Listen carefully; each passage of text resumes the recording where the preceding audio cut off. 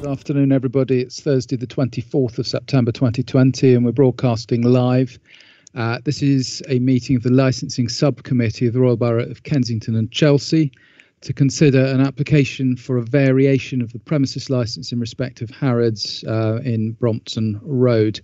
My name's Greg Hammond. I'm councillor for Courtfield Ward, which is the ward immediately to the west of Harrods. I am familiar with the site. I've been into Harrods a handful of times over the years, but I have no interest to declare. I'd just like to ask the other panel members to introduce themselves and make any declarations, starting with Councillor Blakeman, please. Hello, I'm Judith Blakeman. I'm a councillor for Nottingdale Ward. I have been to Harrods on occasion, particularly to the food hall, but I have no interest to declare. Thank you. And Councillor Mills. Good afternoon, Councillor Mills, Norland Ward. No declarations of conflict or interest, but I have in the past sat on licensing hearings associated with Harrods. Thank you very much. And we three are the decision makers in this case, but we're assisted by a number of others, starting with our legal officer. Thank you, Chairman. I'm present, Lindsay Lemazurier. Thanks very much. And then we have our licensing officer. In fact, I think we have two licensing officers. Thank you, Chair. Paul Veland, licensing officer, present. Thanks very much. Laura McGann, licensing officer. Thanks very much. And we have a number of committee officers supporting the meeting. I won't ask them to introduce themselves, but they're Anne Wright, Leonie Hill, Esme Shari and Yasmin Jama. We have no responsible authorities present this afternoon. So I'd like to turn to the applicant's representative to introduce yourself and your team, please.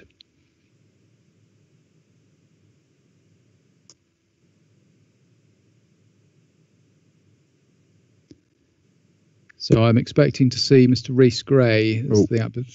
Hello, Chair. My name's Chris Rees-Gray from Pinsent Masons, and I'm representing Harrods today. Also with me, I've got Gabriella Williams, Senior Counsel here at Harrods, and also Ashley Saxton, the DPS and head of restaurants. Thank you very much, Mr. Rees-Gray. And objectors, we have the Handstown Residents Association with two, I understand, co-chairs. Perhaps you'd like to introduce yourselves in turn, please.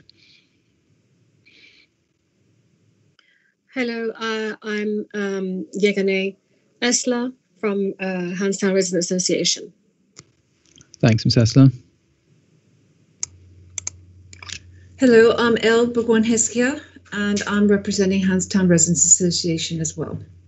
Thank you very much indeed. So that's everybody's introduced. So we're doing this online for obvious reasons. There's a few ground rules for working licensing hearings online. The first is please only unmute your microphones when you're called to speak to prevent any background noise interfering with the case. Secondly, please turn your cameras off when you're not in a speaking role because it saves bandwidth. But when you are called to speak, yes, please do put them on so we can see you. Thirdly, the chat function isn't in use, so please don't use that. We won't be monitoring it. But if you do want to intervene at a particular point, then you can use the electronic hand symbol. But there's plenty of opportunities in the course of the case for people to have say everything that needs to be said. We need to do an election of a substitute chair because the quorum for is actually two councillors to make a decision. There's three of us today, but just in case I dropped out and couldn't be recovered, the other two colleagues can continue the case. So I will propose Councillor Mills as the substitute chair. And is that seconded? That's seconded by me. And it's accepted by me. And so that's agreed. So Councillor Mills is the substitute chair. As a document check, we've had two case bundles. So the first one, the main case bundle, which I'll call Exhibit 1, that's 69 pages.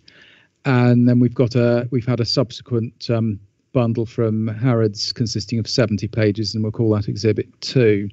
The panel has read the entire contents of these, so you don't need to repeat word for word what's in them, but please do feel free to draw attention to any points that are helpful to your cases.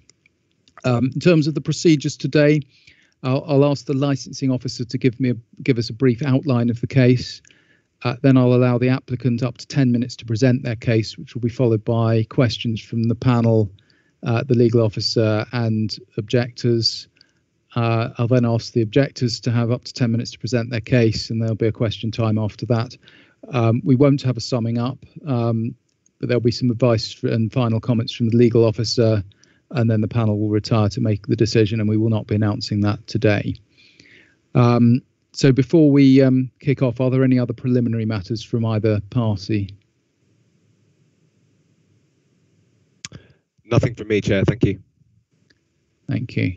OK, so I'll take that as a no. So, Mr. Rees-Gray, you've got up to 10 minutes to present your case. Chair, may I interject? I believe it's Mr. Phelan. I'm so sorry. Yes, I do apologise. Mr. Phelan does. I said I was going to do that, and he does need to do that. So, Mr. Phelan. Thank you, Chair. Good morning. Oh, good afternoon, apologies. Today's application is made by Harrods Limited for the variation of a premises licence at Harrods 87 to 135 Brompton Road, London, SW1X 7XL. The application before you today seeks a number of changes to the premises licence. The following is a summary of the proposed changes by floor. Lower ground floor, the addition of a wine bar in line with granted planning permission, updating the plan to show the restaurant, addition of kitchen in retail free, addition of a staircase and beauty connecting to ground floor, updating the layout of retail. To permit the sale of alcohol in newly constructed wine bar in the lower ground floor on Monday to Saturday from 10 a.m. until midnight, and on Sunday from 11:30 a.m. until 10:30 p.m. all night on New Year's Eve as a non-standard timing. To permit the late night refreshment in a newly constructed wine bar in a lower ground floor on Monday to Saturday from 11 p.m. until midnight. And again, this would be a non-standard timing of all night on New Year's Eve. The ground floor, updating the layout of the food halls. The first floor, removal of the bar. Second floor, removal of Harrods gift shop and ice cream parlour with kitchen added to cafe. Fourth floor, a minor extension and layout changes to restaurant 1 and restaurant 2. With the kitchen for restaurant 2 being moved. The following 2 points are for clarity and do not form part of the variation. To replace the wording attached to late night refreshment from on or off the premises to denotes areas for licensable activities. This change would bring the wording in line with the plans attached to the premises license. I would also like to take this opportunity to clarify the times permitted for late night refreshment within the ground floor cafe. I can confirm that the applicant is correct regarding their assessment of the 2018 variation, and the current licence attached as Appendix A should in fact read as follows. Please could you turn to page 7 of the report. The words "and the ground floor cafe" should have been removed from late night refreshment, and the time specified for Monday to Saturday should have been duplicated to late night refreshment ground floor cafe only, found on page 9. This effectively confirms that the provision of late night refreshment is currently available in the ground floor cafe Monday to Sunday 23 to 23:30. No additional steps have been proposed at this stage to further promote the licensing objectives. 4 representations have been received which oppose this application. This includes 2 from Local Residents Association, the first being Knightsbridge Association and the second being the Handstown Residents Association. A summary of their representations can be found on page 4, with copies attached to Appendix D on pages 36 to 39. This application did not detract a representation from any responsible authority.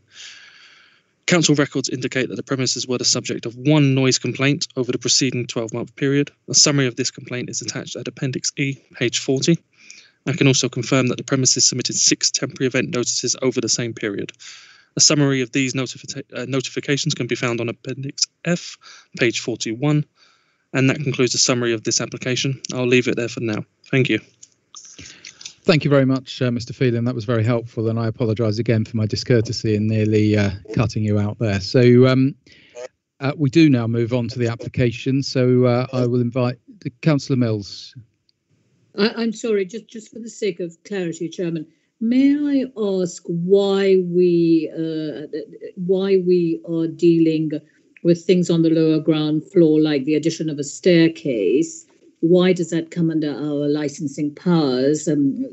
Forgive me not understanding why. I understand why there would be the general need to update plans.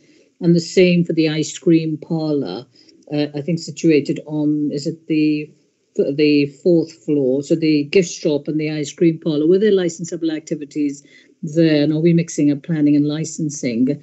And the other thing that I'd like to know, now that Mr. Phelan has gone through the application, is are we effectively looking at a transferal of a late night refreshment license from what used to be the ground floor cafe to the lower ground floor cafe where it now is, and therefore an extension by half an hour on this application? I'm a bit confused, and I do apologise for that. Mr. Phelan. No problem, Chair. Ultimately, the application, I do believe, is for a 30-minute extension on the ground floor cafe. But what I tried to do was clarify the fact that they do currently have a license there from 11 p.m. until 11:30 p.m. That was an error on our part following the variation in 2018. My understanding is that there is a 30-minute increase sought for that area, but it is. I just wanted to clarify that point. In terms of the other areas, I mean, ultimately you are right. They're not essentially licensable, but we do want the plans to reflect obviously the premises. And from past experience, my understanding is that the more information we can have in terms of variation applications, the more we can obviously relay to residents and businesses. So essentially, we have been inquired about a few times as to what the full extent of a variation is. So hopefully that clarifies the situation. Thanks very much. So if I can ask one more question on that. None of us have been able to do a site visit. Are we just to assume that licensing officers in conjunction with planning officers have done this, and therefore we can take the plans as read? Because I certainly would not be able to update the plans as verifiable or accurate, simply because we haven't been on the premises, understandably why during COVID. And secondly, because I don't know that planning, it may be that licensing officers have satisfied themselves that what's on the bundle, or the papers that are on the bundle, the plans that are on the bundle are correct. Oh, absolutely. So essentially what it is, as you say, it's been difficult to visit the premises as of late due to COVID-19. I can't speak for planning officers, but what I can say is that they've not made an objection to this application. So as I say, I can't speak for them, but I can refer to the lack of an objection from planning. Ultimately, with respect to the layout of the current plans on the premises, there is an audit. Condition 11 of the premises license requires a premises to carry out an audit. Now, the one of September 2019 raised no issues, and the one that is currently due, we would sort of expect to see at some stage this month. Now, we understand that the current climate makes everything slightly more difficult, but as I say, we would sort of expect to see that at some stage this month. And then that would clarify the precise layout. But as I say, the most recent audit does not show any issues with regards to the current plans. But that was prior to this, to the new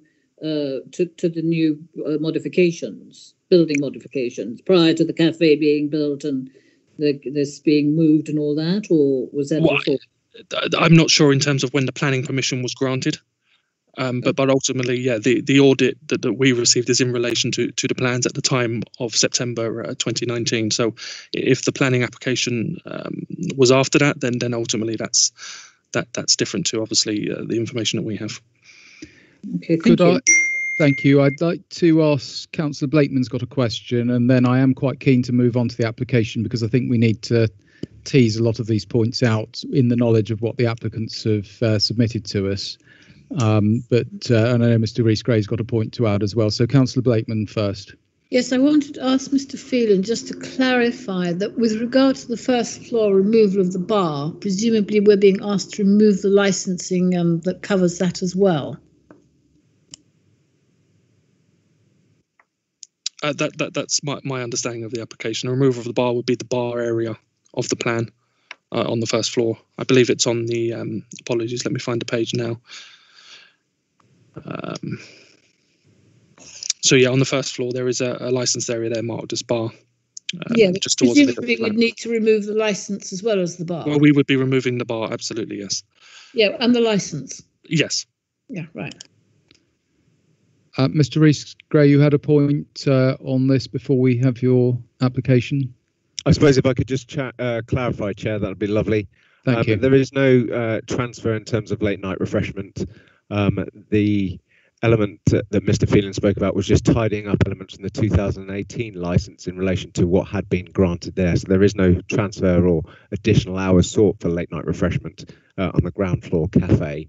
In relation to questions being asked on plans and stairways and the areas that are being removed and added, obviously, as has been alluded to, there is condition 11 on the premises licence, and as part of good housekeeping that's been done. The reason that stairs and the like are on there is for the fire officer, so that he can look and ensure that when the application goes in, that all safety aspects in terms of fire can be looked at, and that's why the stair element has been placed on there. And in terms of areas on the licence being removed, yes, you're quite right. In terms of that first floor bar being removed, it will no longer be a licensable area inside the premises. Hopefully that clarifies. Okay, I think that's very helpful. Thank you. Sorry, just as we're here then, could you clarify about the gift shop and the ice cream parlour and the kitchen with cafe on the top floors? Because then that would simplify what we need to look at. I'll allow that as the last question at this stage. Then I think we really do need to hear the full submission, and then we can, from the applicant, and then we can go into some detail on these questions. So, Mr. Rees-Gray.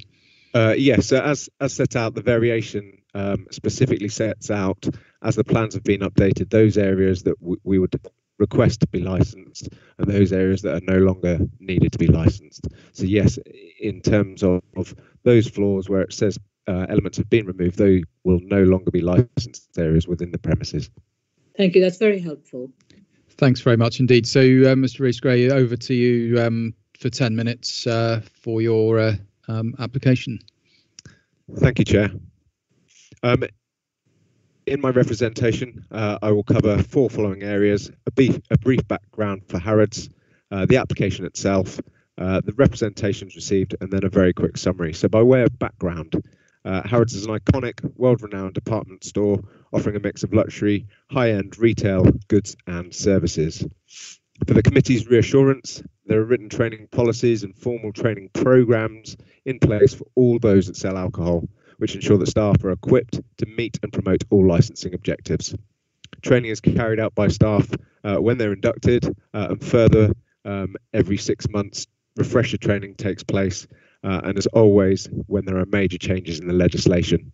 It can be confirmed that formal training logs are kept, and this training recorded within them. In terms of the wider community, Harrods are a very active member of the local community, assisting and donating to local charities. Their long-term partnership with St Cuthbert's continues, this being a local community hub that aims to tackle homelessness, isolation and food waste in the local community. Not only are donations made, but also employees volunteer their time with St Cuthbert's. So when the store was closed during the COVID outbreak, food packages were given to local food banks, to hospitals and to vulnerable people within the community. And I'm pleased to say that since reopening, daily donations have continued to the food banks at Albright Community Fridge and indeed the Waterloo Food Bank.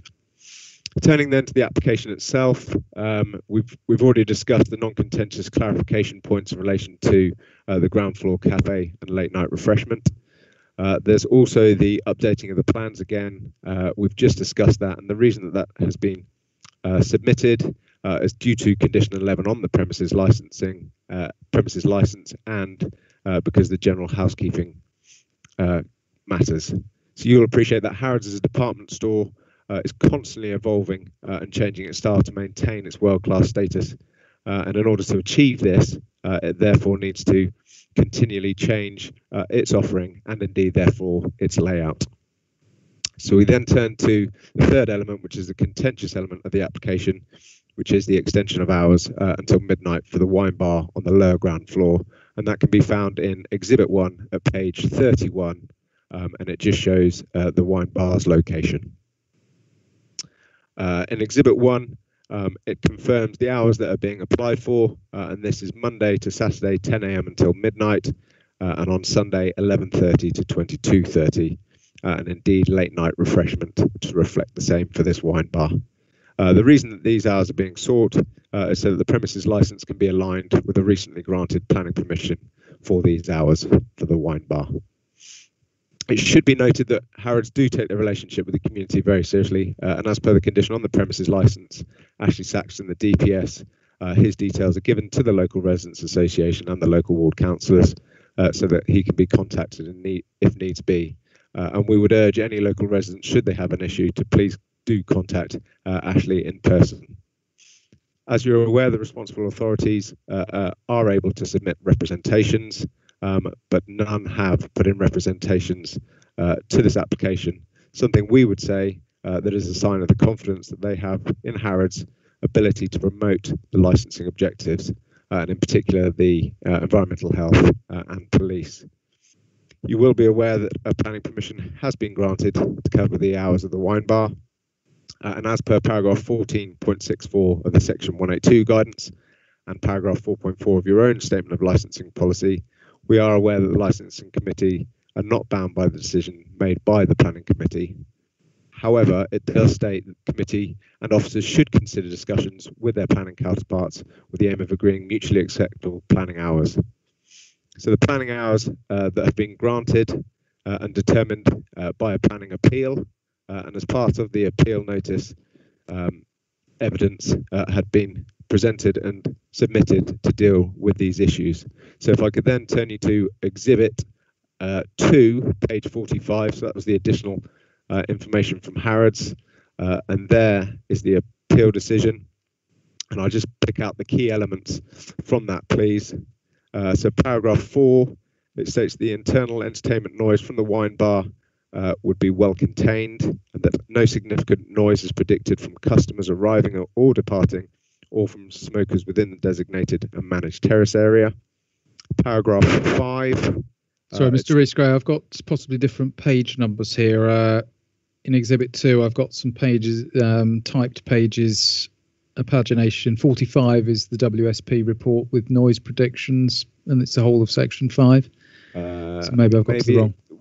So it's the additional papers that Harrods submitted. Yeah, I've got those. So it was page 25 of those. They were numbered in the bottom right-hand corner. Page 25, hopefully. I was on 45, sorry. Sorry, So try that. No, 25. No, that's not them. I've got the appeal decision on page 25 and 26. Yeah, yes, there we are. Please. Yeah. Thank you. Sorry, paragraph 5 states that although I note comments received from neighbours to Harrods, there is no substantive evidence to the contrary to suggest that noise is going to be a significant issue as a result of the wine bar to the detriment of neighbour living conditions. And then paragraph 6 in relation to traffic, this has been assessed through a transport assessment, which found it was a highly accessible site with good public transport links. The increase in visitor numbers as a result of the wine bar is said to be negligible. The report also concludes that the wine bar would not result in noticeable change in local traffic or an impact on parking availability. So I have, just for belt and braces, submitted the noise assessment that reflects this, and that can be found at pages 29 to 48, but I won't drag you through that. The above, therefore, is clear evidence that the wine bar and the additional hours will not have an adverse effect on residents. Turning to the Council's own statement of licensing policy at paragraph 8.1, it states that it is appropriate to generally limit operating hours until midnight in order to maintain the balance between residents and commercial interests. This application, therefore, is in line with that midnight general limit. Turning then to the representations, these can be found at Appendix D of Exhibit 1, and there are 4. You'll see that in the additional material, so Exhibit 2, pages 13 to 22, are the letters that we wrote to those that put in a representation to seek to reassure them that there would be no issues with this application. Dealing individually then with these representations, the Knightsbridge Association, Mr. Meitner's concern was in relation to noise emanating from people leaving. Although I set out in our response, we didn't believe that this would be an issue.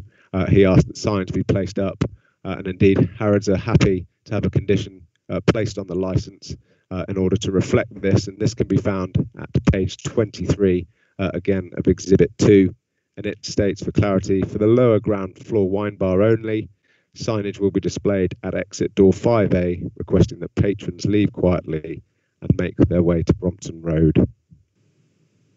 I then turn to the Handstown Resident Association. This representation relates to concerns due to noise and disruption being caused by patrons. As already alluded to, we have offered a condition to deal with that. The representation mentions inebriated, noisy patrons.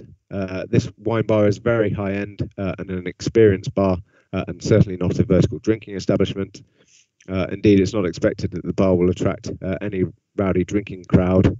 And for ease, I've put in images of the bar and indeed the pricey menu list, as it were, and they can be found at pages 1 to 12, again, of the additional material that Harrods submitted.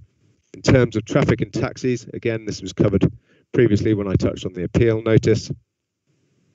In terms of safety in the neighbourhood, due to late night patrons being in the area, attracting beggars, pickpockets, extra car theft and burglary, there is absolutely no evidence to support this, and indeed there is no supporting representation from the police either. In relation to the smoking area that has been mentioned, the management plan that can be found at pages 49 to 52 of the material that Harrods have submitted, Exhibit 2, it clearly states that there will be 5 members of public allowed in that smoking area, and they will be escorted up to that location, not 18 as is thought to be the case. But on page 51, the smoking is dealt with specifically at that point. In terms of a representation, excuse me, mentioning that an irrevocable precedent would be set, Chair, you'll be aware that every application must be dealt with on its merits, and that's confirmed at paragraph 2.7 of your own statement of licensing policy. There were then 2 further representations at Appendix D, that from Lady Sorrell and one from Miss Kelly, and again the points made in those have been dealt with as I've covered through the presentation here. It was noted, and as can be found at page 41 of the report, so Exhibit 1, that temporary event notices have been used for the last, 7 weekends now, obviously because time's updated since the report was released, and indeed that was for a Friday and Saturday night operating until midnight, and there have been no issues or concerns with that, and therefore we would say evidence that the premises can operate to those hours. You'll note that I have included in the additional papers a copy of the High Court case of Thwaites. I obviously do not expect you to read it, but the key element of that is whether to grant must be assessed on the actual evidence that you have before you. And as I've highlighted, there's no negative evidence that's been before you, and indeed only evidence confirming no adverse effects on the residents will occur. In brief summary, Chair, as highlighted, Harrods are a premium operator, and there's no evidence before you to link matters alleged in the representation. There are no representations from the responsible authorities, especially EHO and the police. There is a granted planning permission for the hours that we seek. The hours that we seek are in line with the general midnight limit for the council, and indeed, in terms of the Thwaites case, you must grant on the evidence before you. We would therefore ask that the application be granted as applied for, with the extra condition offered in relation to noise. Chair, these are my submissions. Gabriella and Ashley are on hand for questions also. Thank you. Thank you very much, Mr. Rees-Gray. Let's start with Councillor Blakeman for questions. My initial puzzlement about what a staircase in beauty was, I then worked out it meant through the beauty department. You don't seem to have a closing time for the wine bar. You've got the sale of alcohol up until 24 hours to align with our policy. Is there half an hour's drinking time, or can somebody go in there and buy 2 bottles of wine just before 2400 and then spend all night in the bar drinking? We do need to see a closing time. Chair, the licence is a very old licence, and no opening and closing times are on the licence for the store. But Ashley has confirmed that it will be shut at midnight. There would be no possibility of someone being able to order 2 bottles of champagne and stay on the premises at that time. So we normally have half an hour's drinking time, drinking up time. So actually somebody can buy their drink just before midnight and then knock it back ever so quickly in order to be out by 12 o'clock. It seems a bit odd. Can I ask also about your smoking? You said that you would be taking only 5 people up to the smoking terrace, but I thought the smoking terrace also serves other parts of the premises. Is that correct?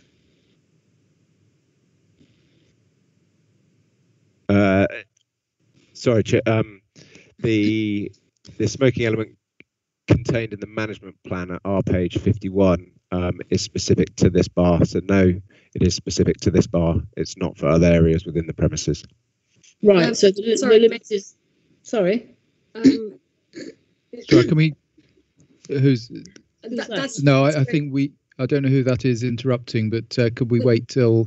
Yeah, that's a mistake. The smoking area is for the restaurant. Hang on. Downstairs as well. Order. No, Hang on. No, I'm asking the question. Yes. The question I asked was that the terrace appeared to be for other parts of the premises as well as the wine bar. That was my question. Mr. Rees-Gay says that the smoking terrace is only for the wine bar, if I understood his answer correctly. I think we've had Miss Esler intervening, and it's not your turn to ask questions yet, so you will get an opportunity. It's for the Tiffany restaurant as well at the moment on the lower ground floor. Sorry, I've got the. That was the question that I asked. Was it for other parts of the premises as well? And the answer was no, it wasn't. Well, in the last planning meetings that we had, that is the designated area for both of those restaurants, for another restaurant as well. Mr. Rees-Gay?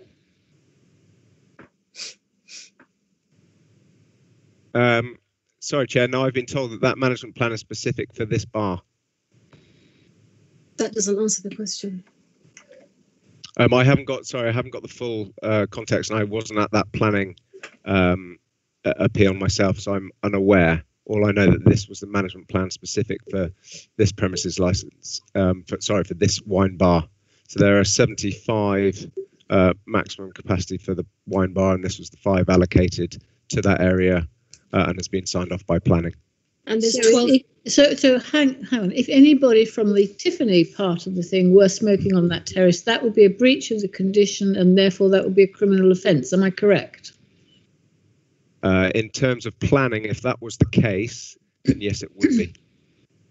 Because obviously Harrods have to adhere to whatever planning is in place for the other. Sorry, where did you say the other cafe was? The Tiffany's. Yes, so that would be the case. Okay. Can you tell me, you don't have a dispersal policy as such, you're merely going to put that additional condition on with the notice, is that correct? So again, there's in the management plan, departure is covered, and therefore to avoid duplication, it's covered in there, and nothing specific has been placed within this application. The reason that the extra condition was given was because that was what was requested by the Residents Association, and indeed it wasn't covered in the management plan. Right, so, thank you. So if I turn you, Councillor, sorry, to page 51 again, departures covered and staff departures covered in that management plan. Yeah, so that's just the statement. So that is the full sum of your dispersal policy. Yeah, okay, thank you. That's all I have.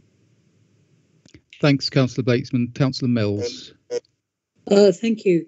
In terms of, just to follow on from Councillor Blakeman's question and your offer of a 2400 closing hour time, are you prepared to give that, is Harrods prepared to offer that up as a condition? And in addition to the licensing, that your closing hours for this will be 2400?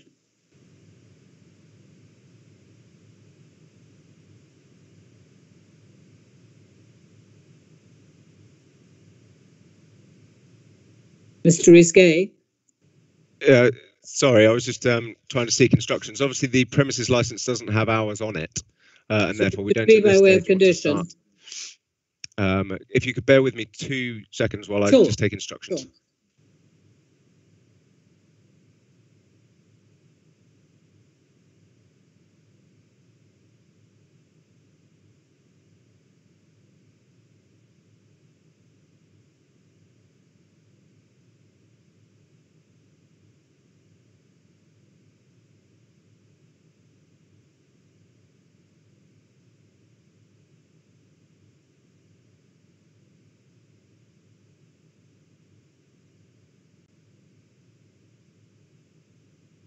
Hello, Councillor Mills. Yes, we would be willing, in terms of the wine bar, to have closure at that time. Okay, so may I ask a couple of follow-up questions to that? So, forgive me for asking you this, Mr. Eastgate, but we haven't had the benefit of a site visit for obvious reasons. But I'm slightly confused by the wine bar on the lower ground floor and the restaurant. They seem to be being conflated. So, fortunately, we've just heard there's 75 covers in the wine bar. How many covers are there in the restaurant? And what's the closing hour for the restaurant? Or are they one and the same? They're certainly not one and the same. No, the wine bar is certainly a separate entity. Right. Please bear with me while I... because as you're seeking instructions, may I just ask, perhaps you might want to ask Council for Harrods this question, which is, if you close the wine bar at 2400 by way of condition, should you not also be closing the restaurant at 23:30 for the restaurant? Let me just see. Yes, 23:30 for the restaurant. It's midnight 30 on some days, I think. Anyway, it's just to help the licensing authority with enforcement, because obviously if you've got the wine bar closing at 2400 by way of condition, how would you know that it's people from the wine bar stroke the Georgian restaurant who are not breaching the condition? So that's point number one. And point number two, can you let us know how many covers there are in the restaurant itself?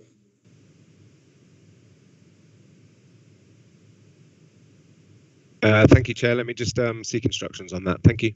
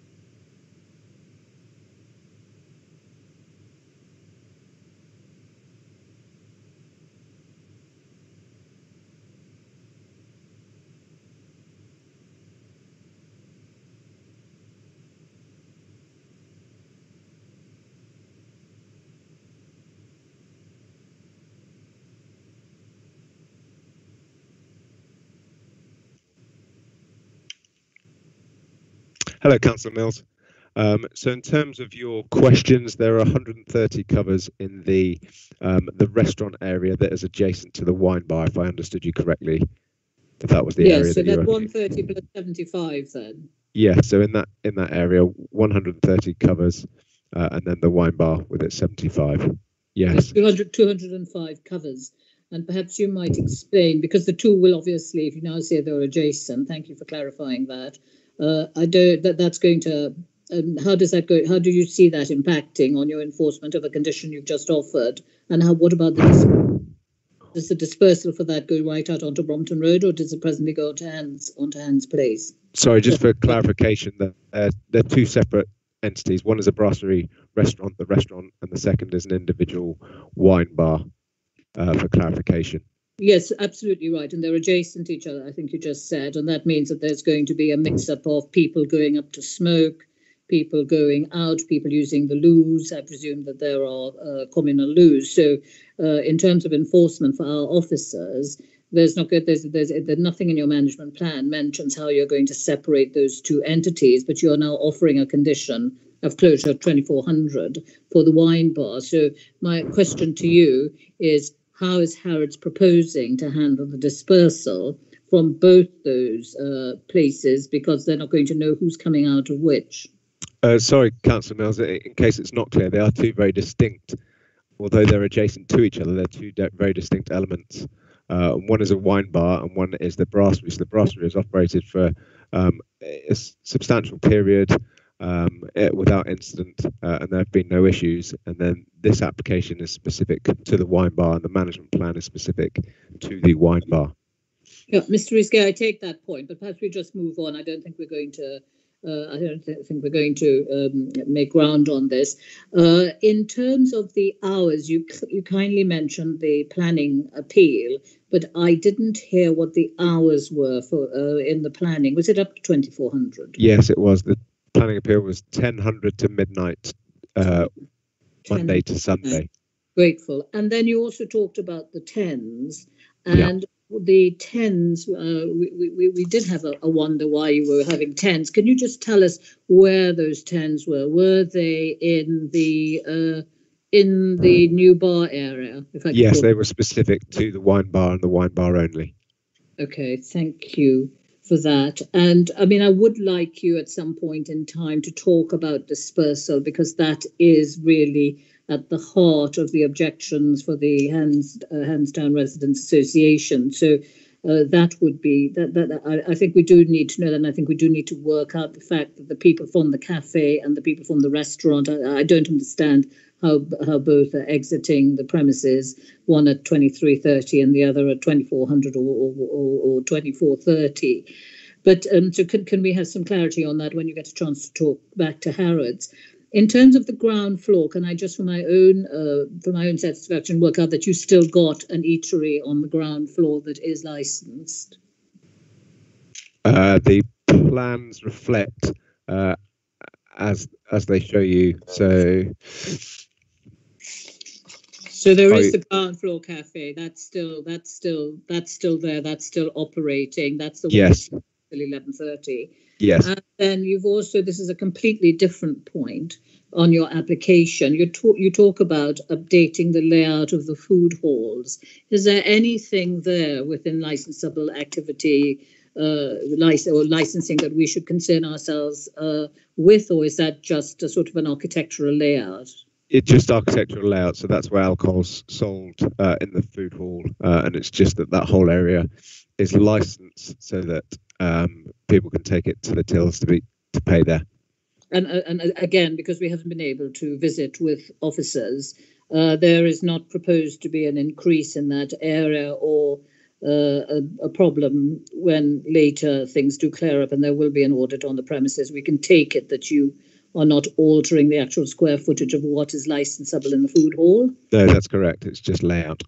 Okay, so at some point in time, it would be helpful to understand the dispersal policy, which you don't have, but which you might have incorporated into your management plan. So that is correct. The management plan is bespoke to the wine bar, as the wine bar is a separate entity to the brasserie. So I understand that you believe that they're linked, but they're not. The brasserie has operated for a period, and there have been no issues with the dispersal there. Specific to that is the wine bar with the later hours and the bespoke dispersal plan for that covered in the management plan. Okay, so in the management plan, it would be that you would try as best as possible through signage. I don't think it mentions marshals, but through staff and signage to direct people onto the Brompton Road. Bear with me 2 seconds, Councillor Mills. So in terms of security, a member of Harrods security team will be available at door 5 throughout the duration of the night. Will actively discourage the wine bar patrons from loitering in the area. In addition, there'll be security staff at door 4 until 12:30 a.m. monitoring chauffeured cars and directing them to the NCP car park. This will ensure that chauffeured cars do not congregate at this junction. And then in terms of departure, guest departure will be via the same route as arrival. However, if there are more guests wishing to depart at the same time, Harrods can accommodate them, and the bar lounge will be used as a waiting area to stagger these guests. Guests travelling by foot will be directed to the Brompton Road and encouraged to do so quietly by reminder notices at the exit by staff. Guests looking for a taxi will be directed to the taxi rank on Brompton Road. Noise levels will be monitored and controlled by security to ensure there is minimal disturbance to neighbours. All customers will have left the building by 00:30 Monday to Sunday. And you're offering that management plan as a condition, are you? No, so we didn't want to duplicate what's already in place in terms of planning, because it would just purely be a duplication. So obviously Harrods have to adhere to, and we've discussed earlier that they have to adhere to the planning element, which has been signed off by the planning team. Should you wish to cut and paste those in on the license, I can see constructions from my client to see if they'd be willing to do that. But for me, it would seem unnecessary if it's already there in terms of the planning. It's not unusual for us to mention within a condition either a dispersal plan or a management plan where something is sought up to, well, certainly beyond the midnight hour, but certainly with data application. So it might be helpful if other decision makers find that appropriate for you to take instructions when and if you can. Thank you. Those are all my questions. Thank you, Councillor Mills. I see Councillor Blakeman has put her electronic hand up, so I'll hand to her for her supplementary now before mine. Thank you, Chairman. I was wondering where the terrace, the smoking terrace, was marked on the plans.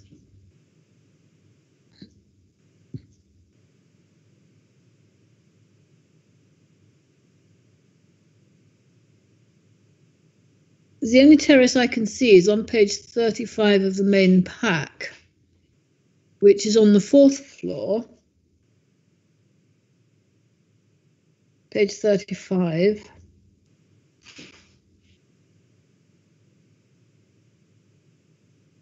And it says terrace bar. They're contained on the current plans attached to the current license. So I believe the only plans shown that you have are the variation plans. Sorry, I still don't understand where the smoking terrace for 5 persons is located. It's on the 6th floor. On the 6th floor. I don't think we've got a plan for a 6th floor, have we?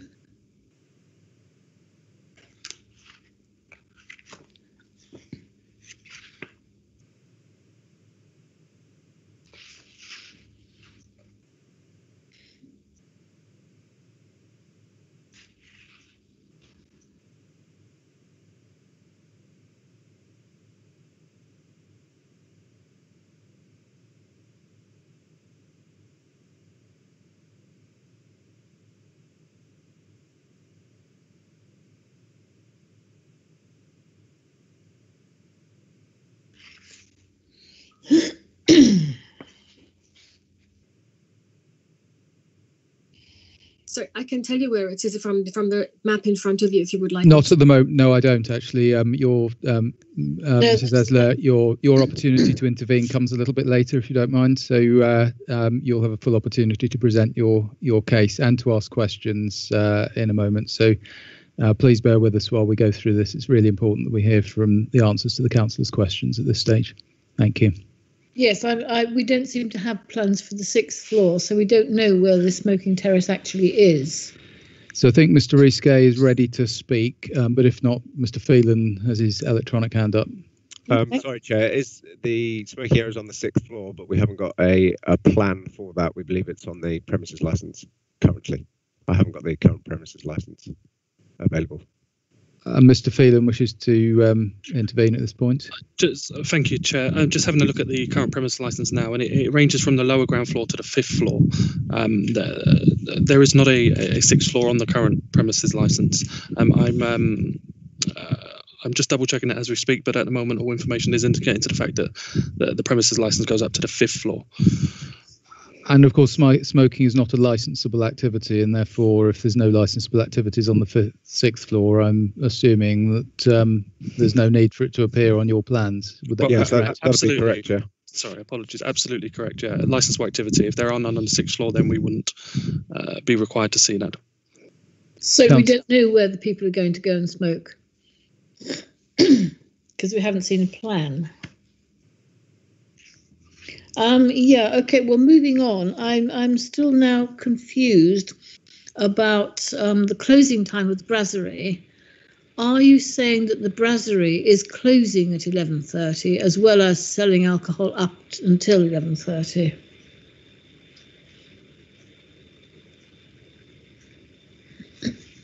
Councillor Mills, it is within store hours. So yes, 23:30.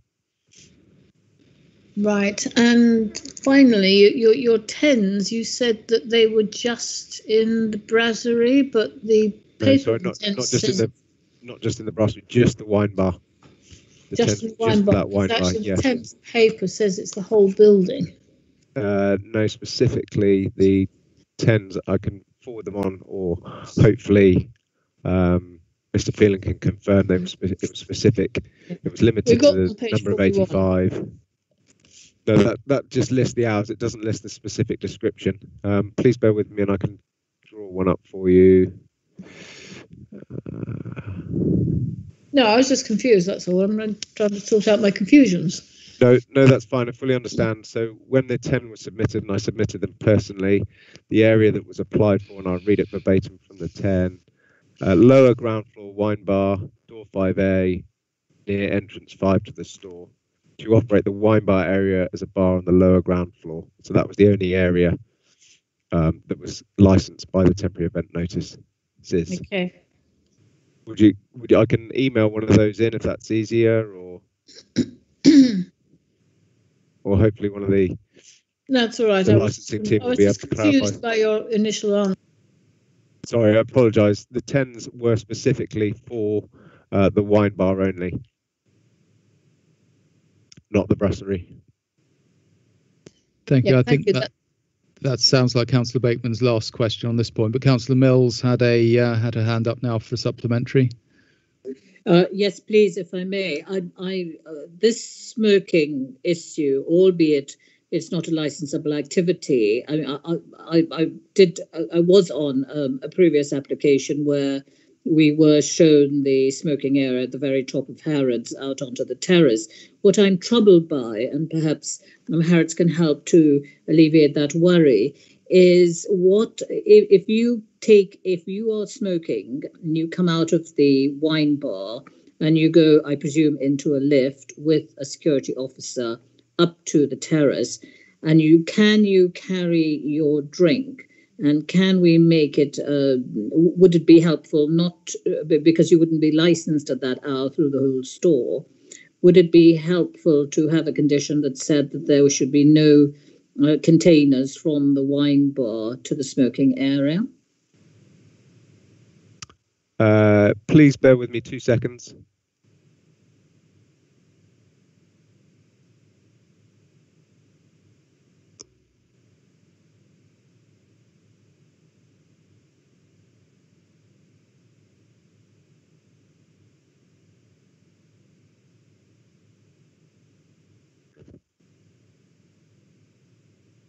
Yes, we would be happy to have a condition, although you'll understand that consumption of alcohol is not a licensable activity, so they would be well within their rights to do so. We'd be more than happy to condition the license to say that they couldn't, if going to the smoking area, take a drink with them.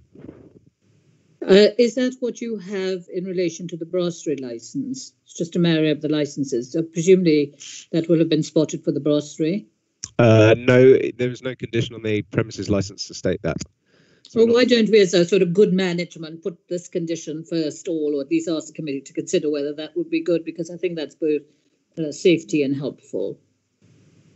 I believe that's a matter for the committee rather than ourselves. Yeah. No, but you're prepared to offer it for us to consider.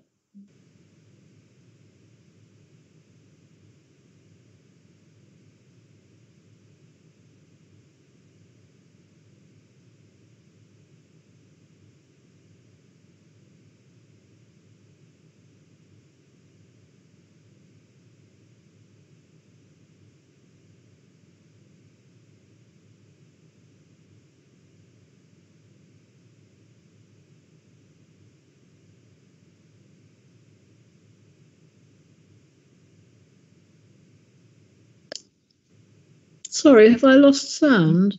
No, you haven't, Councillor Blakeman. I think Mr. Riesge is just taking instructions. Okay, thank you.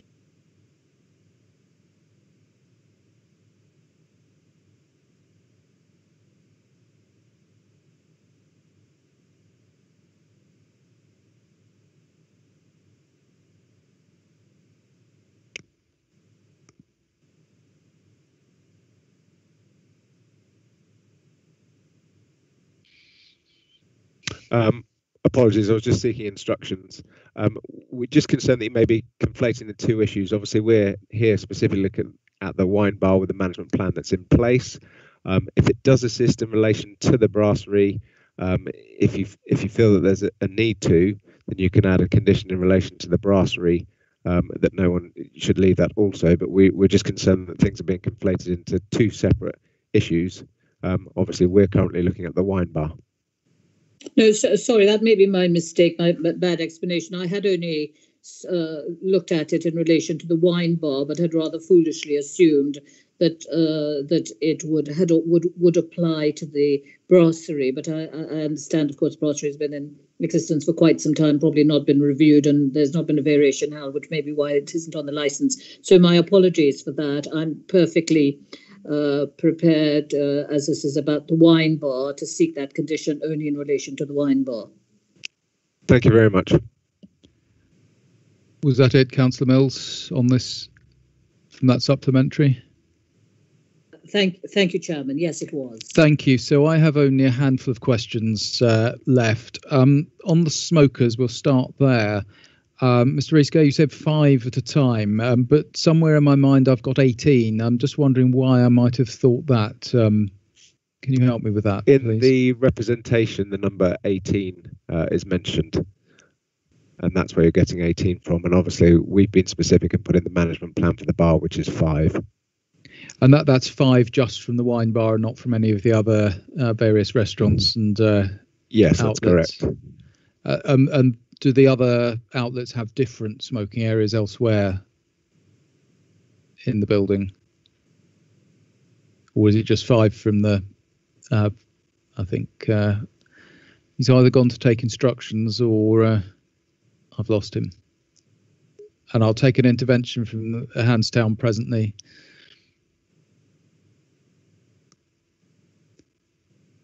Shall I open my mic or no? No, I'm going to call you. I'm going to call you presently. We need to get through the councillors' questions first.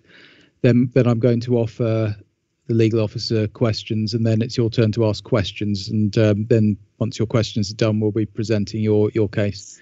Mr. Riesge. Sorry, Councillor Hammond, I seem to have dropped out there. You did, yes. In terms of planning, I'm uncertain what happens in the remainder of the building. I can only speak in terms of the management plan for the 5 that are related to the wine bar. And your colleagues from Harrods who are present with you, can they answer that question perhaps? Bear with me, please. I'm just going to seek instructions.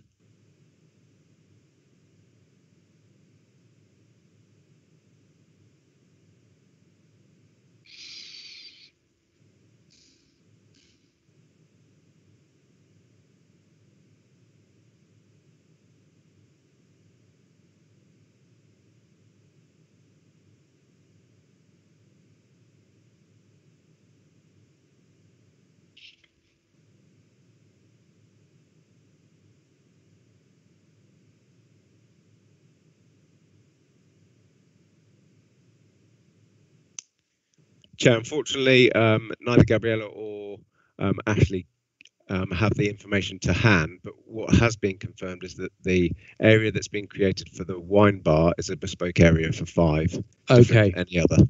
Thank you. That's helpful. So my second question then is the entrance to the wine bar. I think you talked about door 5A. Is that a bespoke entrance for the wine bar, or is that used for other parts of the building? It has. It is an entrance to the building, but is branded the Baccarat bar, the wine bar, if that makes sense. So you could, if you chose to, enter Harrods store through that bar, through that door, but it's very much branded Baccarat bar. I see, and that's the door where you'd propose to have the signage, and you've got Yes, a member that's of the Harrods exiting door. Security. Yeah. And a member of Harrods Security is stationed there. If I am I correct in remembering that? Yes, that's what the management plan states. Yes. Okay, thank you. I think my final question, we had a lot of discussion about the layout diagrams and the licensed areas.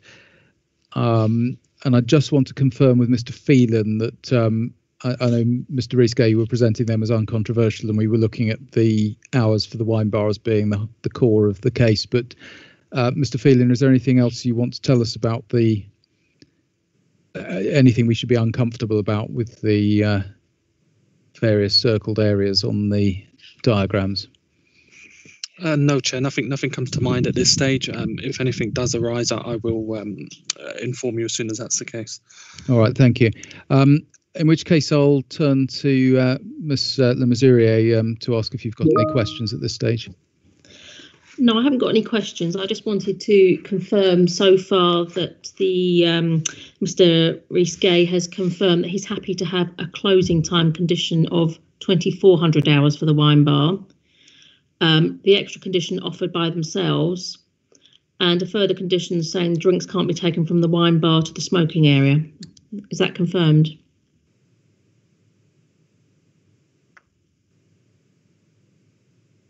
Apologies, I'm very slow with my fingers.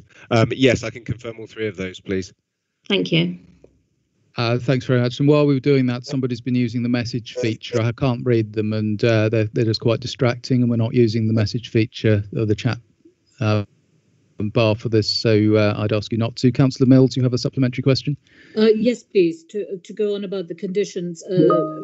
Ms. Le Mesurier, the question for Mr. Riesge, we had mentioned that the management plan, that is adherence to the management plan, could be inserted into the license as a condition as well. And I just wondered, wouldn't like that to sort of disappear. Is that something that could be considered, because that is the way that all of this will be managed? And in that management plan, does it mention that entrance to the Baccarat bar is only by way through door 5A? So two questions there. Can there be a condition that says that, and in the management plan, and can the management plan itself be inserted as that it would be adhered to as a condition?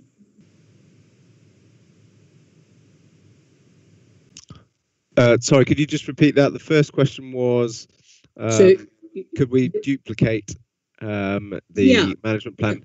I'm just looking into the section 182 guidance, because it says clearly in that not to duplicate if it's already covered in other legislation, as it were, and that would be covered in the management plan. But I just need a bit of time to find that and bring that back to you. And what was the second question, please? So in terms of the entrance to, is it called the Baccarat Wine Bar? Is that what the new name of the president? Yes, it is. Yes. So, I mean, not sort of death by condition, but often clarity by condition. Would it be helpful for a condition to be considered that said that entry to the wine bar could only be through door A? And would I also see, could we also seek to say that the smoking area on the top floor, on floor 6, that bespoke area is also a condition? Councillor, I don't really understand the issue with the entrance exit having a specific entrance exit. Obviously, it's laid out the way that it is.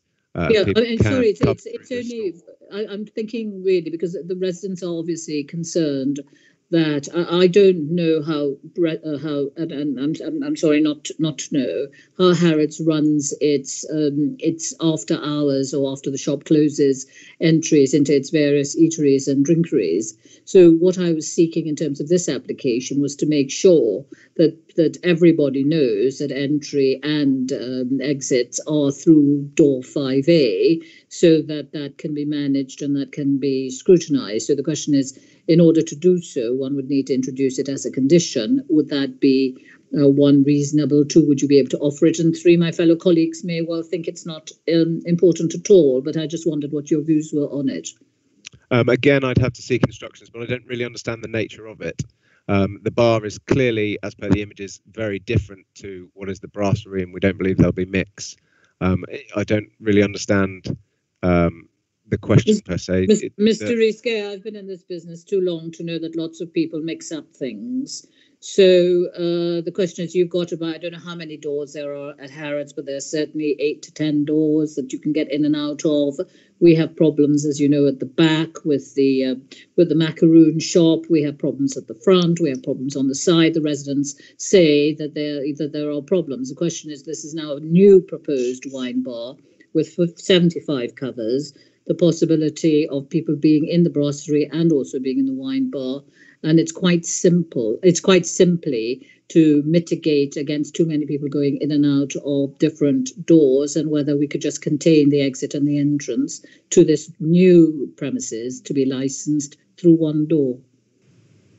I wouldn't know if fire regulations would allow that, and certainly that hasn't been taken into consideration. And I would need to see constructions. Obviously, it's not something that we've had done before, specific to any of the specific elements on the premises license.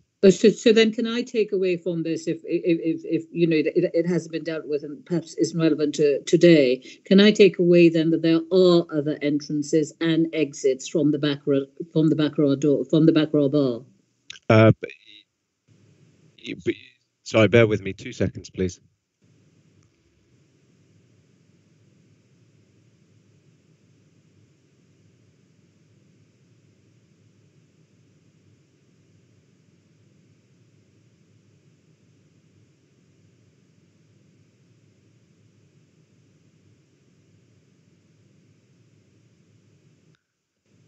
Just to clarify, when the store is open, obviously people could enter and exit through the store. When the store is shut, the only entrance and exit point to the wine bar will be exit 5A. Hopefully that clarifies matters. Yes, that does. That's very helpful. Thank you again. So I won't be seeking to pursue that condition. Many thanks. Thank you, Councillor Mills. Councillor Blakeman. Thank you. So door 5A is disability accessible as well, is it?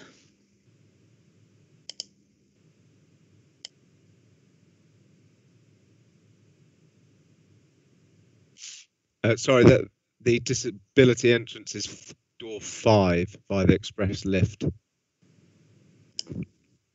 Okay, thank you. So the last statement is not correct. So it would be 5 and 5A should. Thank you. Is it? Sorry, please bear with me 2 seconds. Will do.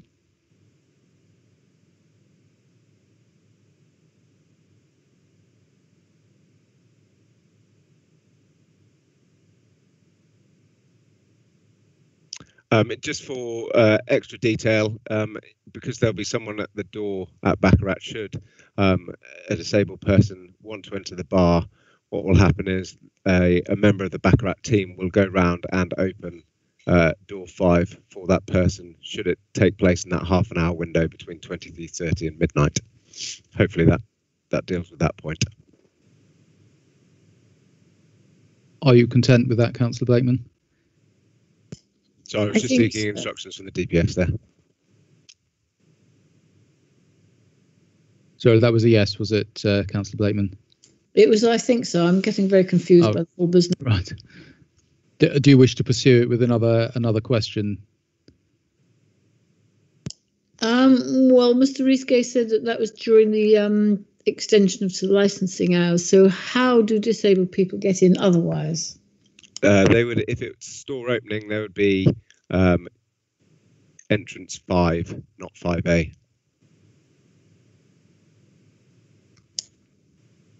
Okay, I think I understand. Thank you. So we're now at the time for questions from the Handstown Residents Association. You've been very patient. Now, this is not your opportunity to make your case to us. It's your opportunity to ask questions of Mr. Risque, the applicant. So, Mrs. Esler, Mrs. Borgon-Heskir, over to you. I don't know which one of you wants to go first, if indeed you've got questions. Mrs. Borgon-Heskir, you've got your video on. Go ahead, but you're still muted. You're on mute. Oh, sorry. There we are. There we are. Hello. First of all, I'd like to clarify because I'm rather confused. When you say the brasserie, are we talking about the Tiffany's restaurant or are we talking about the previous La Durée? No, we're not talking about either. I'll hand you over to Ashley, who will explain the different locations. Hi, good afternoon. So the Tiffany and La Durée are different spaces. The brasserie, which is in question, is in the centre of the building, which is opposite the wine shop, just adjacent from the wine shop and close to the wine bar, which we've been discussing. And that's on the ground floor? That's on the lower ground floor, same as the wine. Oh, I see. I'm sorry. I wasn't aware of that. I didn't know. Okay. No problem. And also, can you reiterate why smokers have to go to the top floor to smoke and cannot go out door 5A and smoke on Hans Crescent, the door they came in? It was a condition as part of our planning, was part of our management plan that we came up with as a complaint as part of planning around smoking, and it was a plan that was offered to alleviate that complaint at that point, hence why we came up with that management plan. I missed, what was that complaint, why you couldn't do it? What was it? Was an objection to the planning at the time, which is where the appeal process had gone in, and we created the management plan to alleviate that objection. Can I ask who objected? I wouldn't know from memory, if I'm honest. It's rather bizarre because I don't know who would be objecting. I know residents' associations did not object. From memory, it was an association, but I'm not too sure which one, but it was a resident within the area that objected at the time. Okay, I have my reservations. Also, you say that there have been no complaints. Now, what I'd like to say is perhaps the residents are complaining to the wrong person, but there have been lots of complaints directed at Harrods, and we have been directing those complaints to someone called Antonetta Horbury. I don't know what department she's in, but we have made many complaints to her. They're lodged. You can speak to her. There have been numerous complaints. So I have to say on that score, I do disagree. So is that a question? No, sorry. Do we want somebody to answer that? Well, I was told that there were no complaints. So where is your information there were no complaints? Let's put that to the Mr. Rees-Gay. Is Antoinette de Huxbury part of the council, or is she part of RBKC? Yes. Okay. Sorry, yeah, because we were confused. We haven't got someone of that name here. Yeah. No. She's, we have complained to her, and we have complained to TfL. We have complained to the Department of the Environment. So I don't know where you're getting your information. There have been no complaints. So, Mrs. Borgon-Hestia, we're asking questions of Harrods, and they can only answer for themselves. The question is, council. What is this? They said there were no. They said there was only one complaint. What was that complaint? From where? What department? The one complaint I was made aware of was the one at Appendix E that was in relation to building noise. Having spoken with Ashley, he was unaware of any complaints in relation to licensing at the premises. And as far as Harrods are concerned, we are unaware of any formal complaints other than that mentioned within Exhibit 1 in relation to building noise. And that was at the back end of last year, I'm afraid. Okay, the complaints have nothing to do with the wine bar application, so I apologize. No, they're different issues, but I'll get to my point when it's my turn. Sure, yes. Do you have any other questions? I know Mrs. Esler, I think, is I'll leave it to her at the moment. Yes. Okay, no problem. Thank you. Mrs. Esler, I think you've got a question or two. Hello. Yes.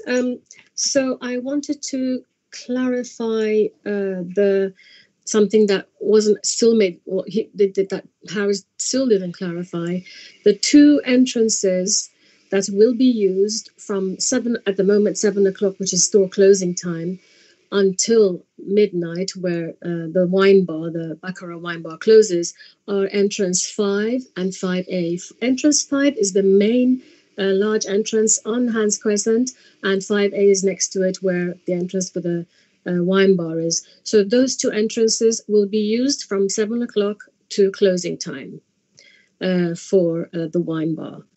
That's the clarification for everybody.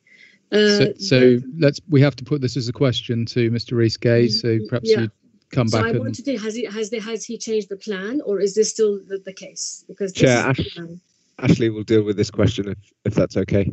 Yes, certainly, Mr. Saxton.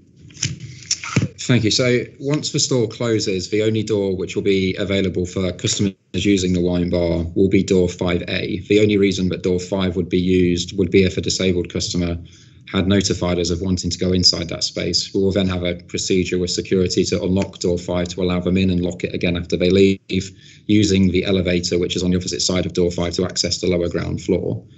That would be the only scenario where we would use door 5A when the store would not be open. Thank you. And as far as I'm aware, because we are some of the residents that actually did object to the original planning for this wine bar, because of the noise which is caused by the cars dropping off and people leaving, coming, and all which is entailed in that. Now, why has Harrods chosen to ignore all of our objections to the smoking area, which you have decided to place, in front of our homes, as opposed to putting the smoking area, outside door 5A, where actually at the moment that's the commercial side of Harrods with the paved area, which is, and there are other restaurants who do have seating outside for smokers and smoking areas there. So why has Harrods decided to take the objection of maybe one resident from across the road, as opposed to many, many others, because there was about 20 of us who actually came to the hearing to object to this smoking area, which is next to our homes upstairs in the residential area, as opposed to the commercial area. And it's actually halfway across the store from the wine bar. Mr. Rees-Gay. Chair, I can only reiterate what Mr. Saxton has said, in that the management plan was put together due to the licensing process, and it was deemed by RBKC to be the best way to deal with smokers for the wine bar. Hence, that is the plan that is in place to deal with smokers for the wine bar. I'm just very, very concerned that we're sort of edging on planning elements here now rather than licensing elements. Okay, I will point out the licensing elements. So you keep saying that the smoking area upstairs is you're going to have it only for the wine bar. However, that smoking area is designated for the use of Tiffany restaurant as well, who can also, I believe, take their drinks up there and drink when they go up there to smoke. There's no restriction on that. Mr. Rees-Gay, I think you had a different answer to that question earlier.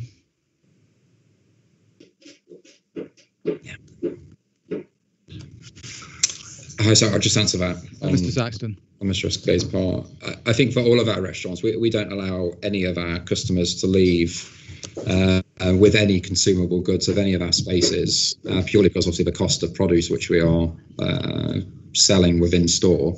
So there would be no circumstances where a customer would leave, for example, with a glass of wine from one of our restaurants to make our way to a smoking area, regardless. And the noise, you don't think that 5 plus, all those guests, 18 people up there in that area at any time, the noise is going to be too much for us residents until midnight and past midnight, or no, until midnight?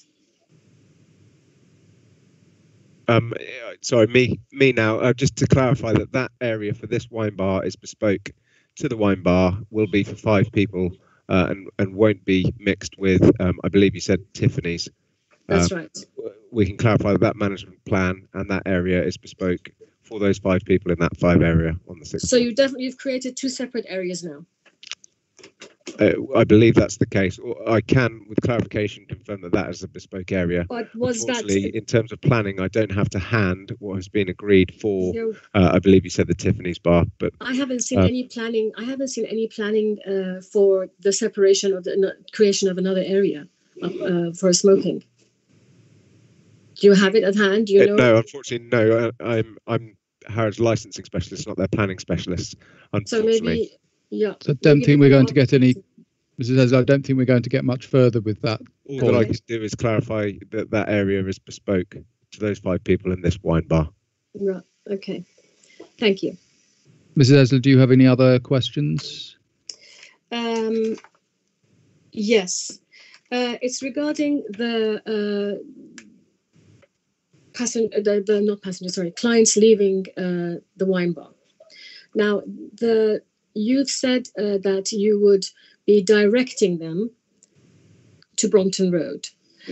However, Brompton Road, there's nowhere for cars to stop and pick people up except for black cab. There's only a black cab rank. That means that because now we have many different types of car taxis and firms, that means that cars are going to be coming down Hands Road and round the back of Harrods to collect passengers or drop off passengers. How are you going to control that? Because that's uncontrollable. You can't control that, and the noise it's going to generate until past midnight.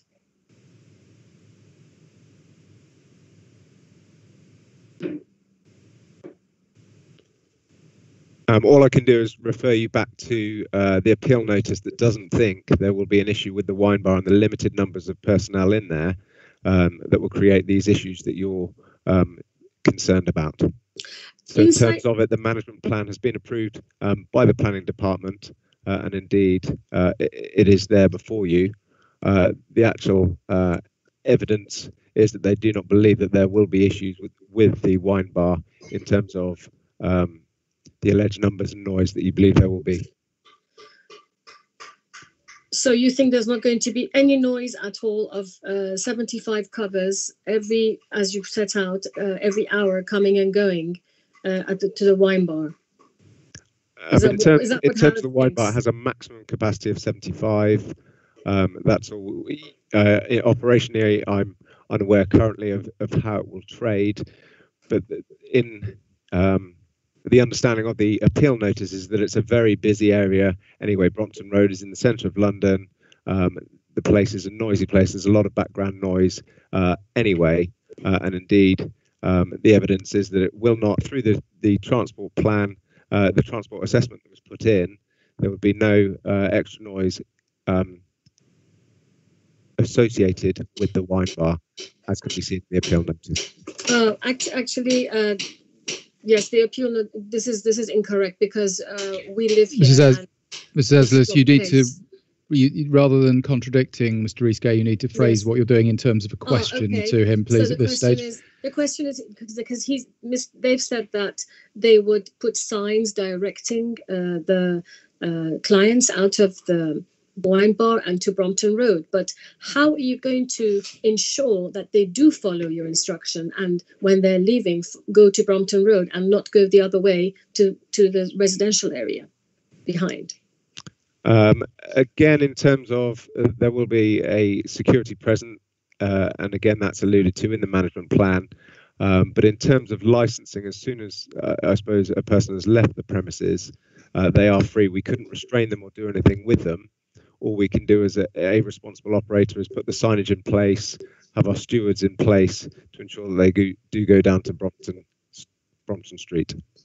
Yes, that's exactly what I thought. You can't do anything and they will come round the back. Okay, I don't have any more questions at the moment. Thank you. Okay, thank you very much, Mrs. Esler. I'll just turn back to my colleagues finally, Councillor Mills and Councillor Blakeman, to see if anything's arisen from the question session. Not for me. Thank you, Councillor Blakeman. Councillor Mills, it has, though. Yes, thank you. 2 questions arising. One for the lawyer, or for Harrods.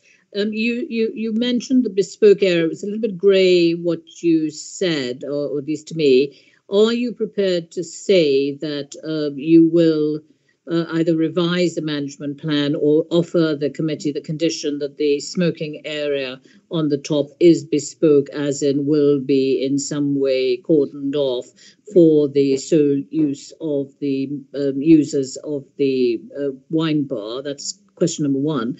And question number 2, arising from the Handstown queries where they say there have been complaints. I noticed condition 9 and 10 on your license, which talks about the dedicated telephone number and the email operating for complaints. Have you been circulating those numbers to the local residents association so that they don't have to speak to Ms. Horbury, who is at the council? And have you had any complaints to your telephone number or to your book of complaints or to your email relating to Harrods and noise from this area?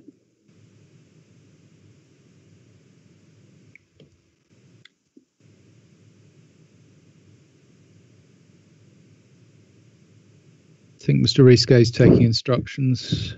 Sorry, I'm just quickly taking instructions. Yes, that's Please all bear right. with me.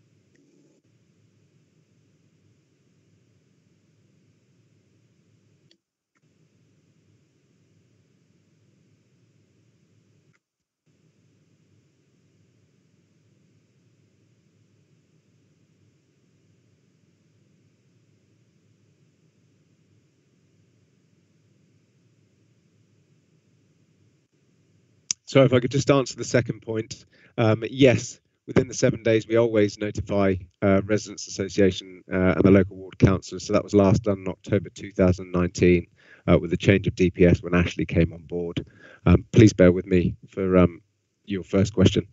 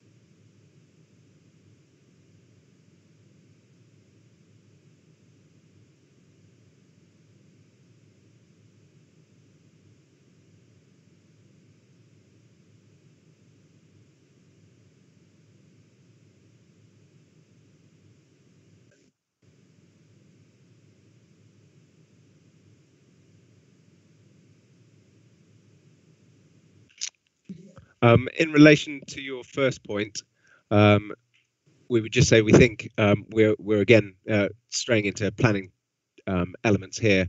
Also, we can confirm it is bespoke to the wine bar, and if you feel it necessary to impose a condition, then it is up to the committee to do that. Thank you. Thank you very much indeed. So that, Mr. Riske, thank you very much for your submissions and for answering all the questions. We're now turning to the objectors, and we have just the Handstown Residents Association this afternoon, the two of you. So you have 10 minutes now to present your case, and up to you how you split the time between you.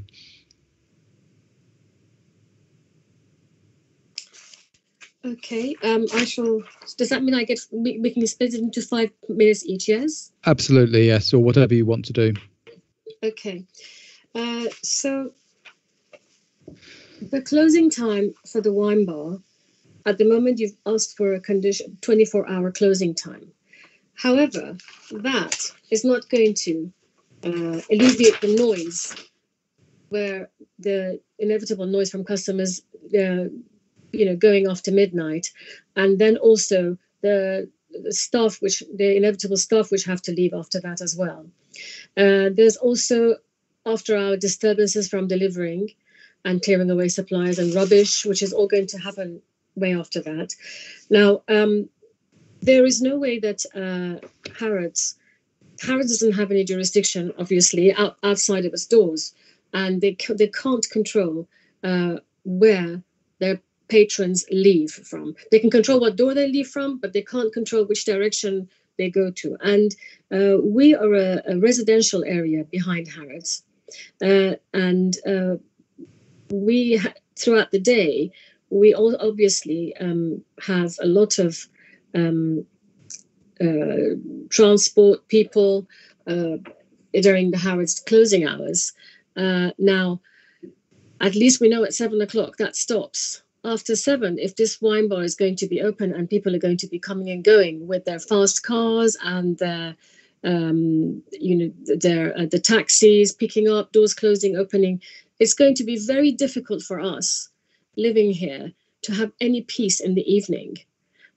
Peace that a lot of people take for granted in other areas. Now, Harrods, this wasn't the case when we moved here. I'm a long-time resident here. I've been here over 20 years, and this wasn't the case. It's since Harrods has been, with stealth getting into the entertainment business, the restaurant business, that this has grown. And I can give you an example of another restaurant which is open here just next to in this area, just behind Harrods, and Harry's Bar. Now, a couple of times, I can say 2 times, I've seen fights outside Harry's, and once it was a fight between the clients, and another fight was between the actual people who work there. Then we have the people who work there coming out late at night, taking breaks, having their cigarettes, chit-chatting. We have all of that going on every night. Now, if Harrods wants to have this license for the wine bar, at least they should be able to not have it for. We don't think they should have it for every night of the week. That's the first thing, and we feel that the time should be definitely changed for the weeknights. So, and Sunday definitely has to be earlier, because there has to be some consideration for the residents. And the dispersal policy that they have, it's not a policy at all. The sound survey that they've done, which was done many years ago, is a work of fiction, and it doesn't hold true to what is going on now. And at the moment, we also still have taxis, a taxi problem, double parking all in this area. We can't cross the road. People are always worried about crossing the road, and we are definitely against the license that they want to get for the wine bar, and we would like it to be revised in some form, and just putting up signs outside the door saying we're encouraging the patrons to go another way, it doesn't suffice. Thank you very much. I'd like to hand you over to my colleague now, Mrs. Borgon-Hestia. Thanks very much, Mrs. Esler. Mrs. Borgon-Hestia, go for it. Well, what I'd like to say is the last application, the planning application meeting, I was present and I spoke, and I did question Harrods solicitor why the smokers had to go to the top floor to smoke and why they could not go out to Hans Crescent. The objection came from Harrods. Harrods didn't want them to go into Hans Crescent because he said they felt it was dangerous. It wasn't safe for their clients. They preferred that they stayed in the store. Now, if it's not safe for Harrods clients to smoke on the street, but then when they close, it's safe for them to go to Hans Crescent again to get to Brompton Road, that's a contradiction. And they're not going to go to Brompton Road. They're going to go and wait for the taxis, because the taxis queue up from Walton Street to Walton Place to Basil Street to get their precious fares every day at Harrods. And when you question Harrods, it's not their jurisdiction. So I'm on the phone all the time with Antonetta, Horbury, TfL, Department of the Environment. Nothing has been resolved for over 1 year. I doubt if the license will help this problem. It will only exacerbate it. The license should be reviewed on an annual basis. The condition was removed. Last time they said they would review it on an annual basis, but that condition was removed. And I don't think that is wise. I think it should be constantly reviewed. I don't even think it should be granted. But I think the residents have put up with a lot from Harrods. We like Harrods. We want to see them do well, but we don't see Harrods responding to our concerns. We do not have a dedicated number or contact. After hours, who do we reach? We have no information. Nobody has been forthcoming. And all it is, it's about Harrods. The council has always been about Harrods. It's never been about the residents. And I really think that the council should preempt future problems, because once this license is granted, we are going to be told there's nothing we can do. And that's the problem. They can do nothing about the taxis. They can do nothing about the rubbish coming into our gardens. They can do nothing about the noise that's coming. So the residents are now trying to put their foot down. We've had enough. We don't want 7 days a week. We don't want 24 hours of this noise. Midnight is very late. I don't see why anyone has to go to a restaurant in this area as if we're short of restaurants. Why do they have to stay till midnight? I rest my case. Thanks very much. Thanks very much, Mrs. Borgen-Heskey, and indeed, thanks very much, Mrs. Esler. The time has now come. We need to ask some questions of the objectors, but Mr. Risquet has put his electronic hand up, so I think I will give him the chance to. Is this a question, a matter of fact, or coming back on? It's not a question. It was just I thought I'd be able to assist with a number of responses to those points, if that would assist the committee. I think we probably prefer to ask our questions first, and and then we may want to come back into you presently. So so for questions then, Councillor Blakeman, please.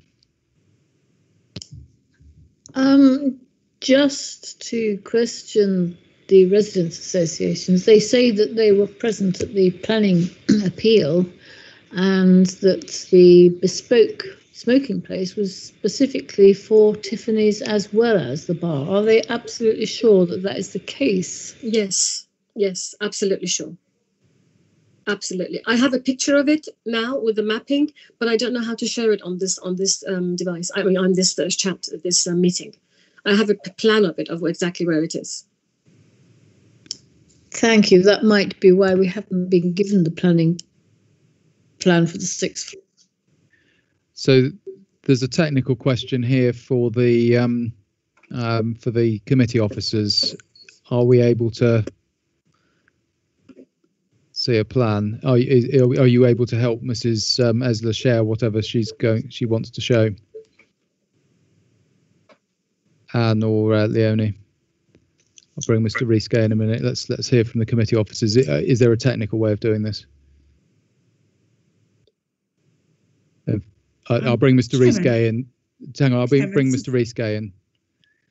Sorry, Chair, mine is only a very small point. Obviously, this is all new. This wasn't put down in their representation, and therefore we can't respond to this. And therefore, under sort of Regulation 19, I do object to this. Okay, thank you very much. In that case, I'm sorry, but the smoking area isn't my objection. I've written it clearly. The smoking area designated to the Harrods Wine Bar is on the top floor facing Hans Place. This is currently the smoking area for the new Tiffany Cafe also. So I did actually outline it.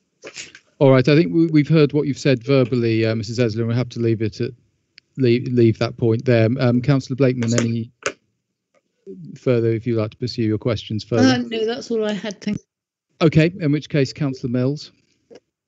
Just one question to the Hansdown residents. Under condition 9 and condition 10, it talks about this dedicated telephone number at Harrods for the DPS to make complaints, as well as an email. And we've heard from the lawyer for Harrods that that the last time the DPS changed to Mr. Saxon, the residents' associations were informed. I think he said October 2019. I was just wondering if you had made any complaints to either that telephone number, the DPS, or the email, or the manager of Harrods, and if so, when? You mean complaints regarding the wine bar or general noise complaints? Well, I think the wine bar obviously is not against the planning, or what kind of? Well, I think you're saying that there are noise complaints. There might be people outside. I think Mr. Boyne mentioned that yes, that there were smokers making a noise upstairs, on the top floor and not outside 5A. So, I mean, there seemed to have been a series of concerns. Yes, well, we've complained to the council usually. To the council. We haven't used the Harrods. I called once, but it was on. I called Harrods itself, and they. I don't know. I didn't know what to do with it. I didn't have the number that they say they've given us, okay. And I just phoned the council several times.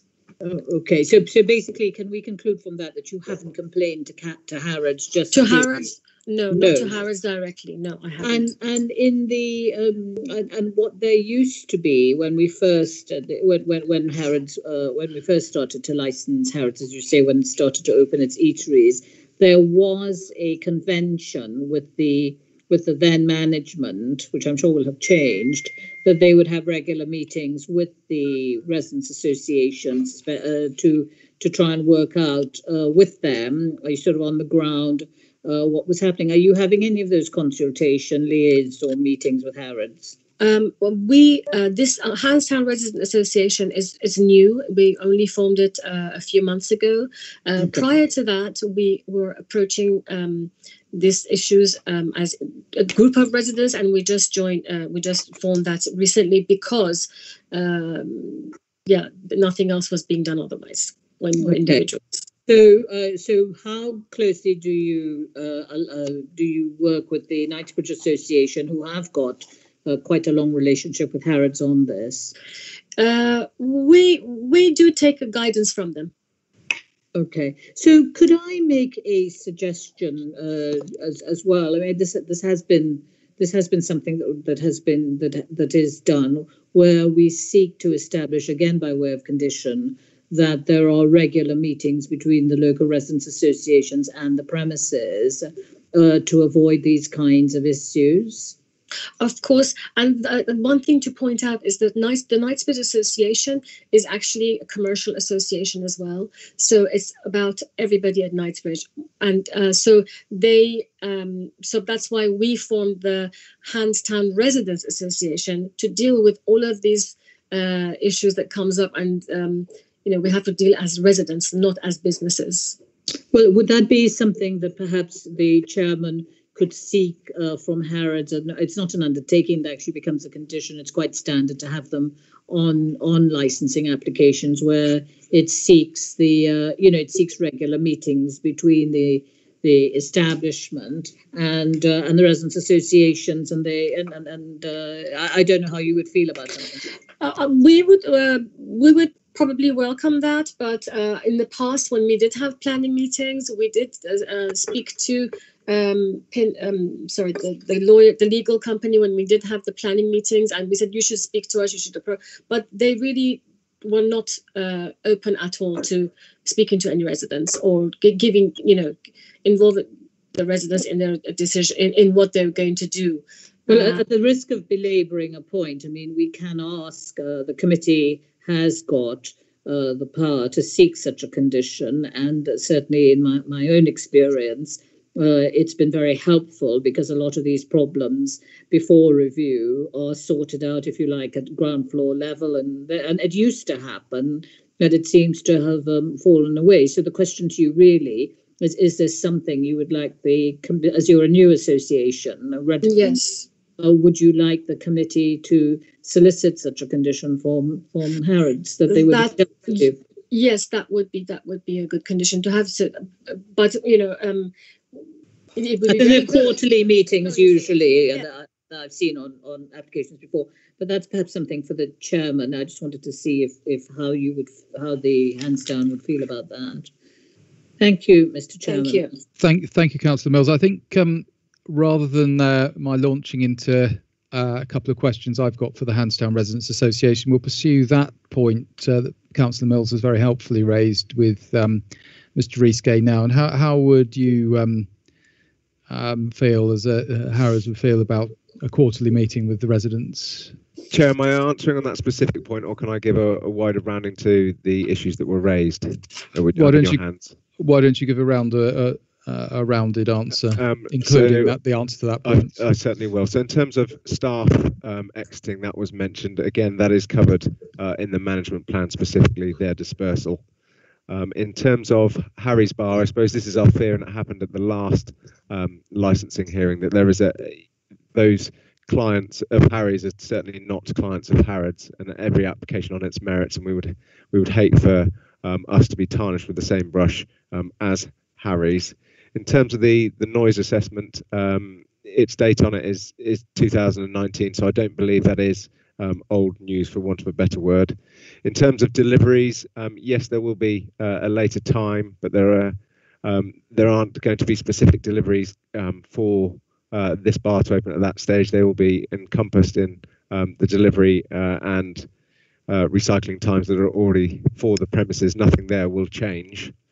In terms of the bespoke planning hearing points raised in terms of a plan, again, I cannot comment on that. All I can push the licensing committee to is that this is for licensing and licensing only, as it were, but I can't comment on that point.